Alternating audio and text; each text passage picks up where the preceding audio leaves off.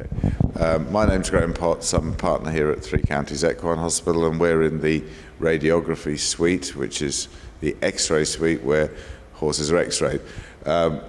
This is a static machine.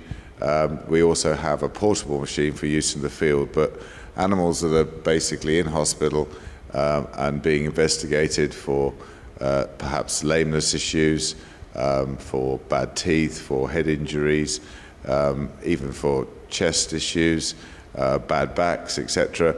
All those things will need X-raying, and it's conducted in this room using this machine.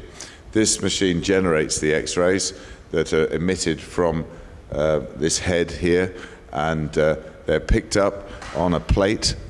This is an X-ray plate, and an image is generated in there on the plate, which the computer processes into an image on a screen that we can see. So it's all done digitally. There is no film as there used to be in the old days. This machine can be moved around quite easily, up and down, side to side, and twisted.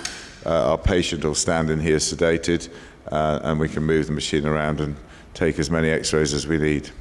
Radiography is just one of the diagnostic techniques that's available to investigate a horse's problems. It may be that an animal's had a bone scan where problems are detected within the bones.